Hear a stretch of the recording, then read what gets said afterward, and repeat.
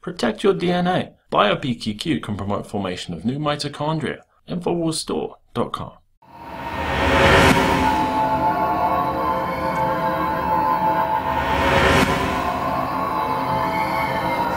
We have to pass the bill so that you can find out what is in it.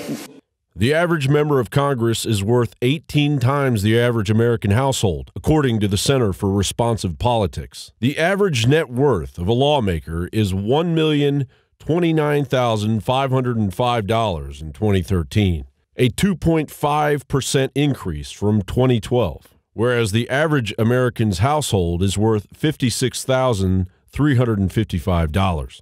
Not only that, but 50.8% of Congress are millionaires.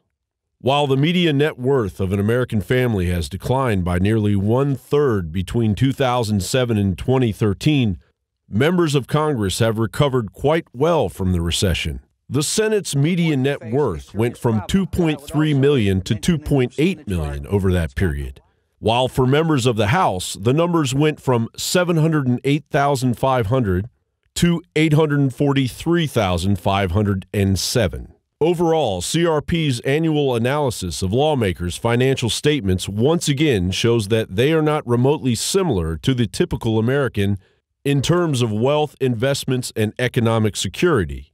Whether voters elect them because they are successful or because people of modest means do not run, or for other reasons, is unclear. But struggling Americans should not assume that their elected officials understand their circumstances.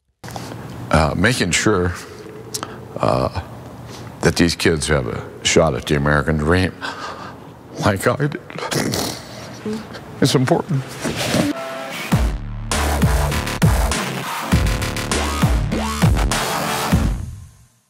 The globalists have controlled the mainstream media for a long time, but now they're expanding and making the weaponization even more vicious and deceptive. All the major networks are state-run. We are partnering this year with the NFL. The NFL has become a political weapon against the Second Amendment and pushes Obamacare. MSNBC tells us that our children belong to the state. We have to break through our kind of private idea that kids belong to their parents or kids belong to their families and recognize that kids belong to whole communities. It is more important than ever to realize that we are not the alternative media. We are the true media. The establishment dinosaur press is dying. We are in an information war, and we are losing that war. Join us at InfoWarsNews.com and PrisonPlanet.tv. Members can share their memberships with up to 11 people. By subscribing, you will literally be buying war bonds in the info war to expand our operation in the face of the tyrants. Join us at PrisonPlanet.tv.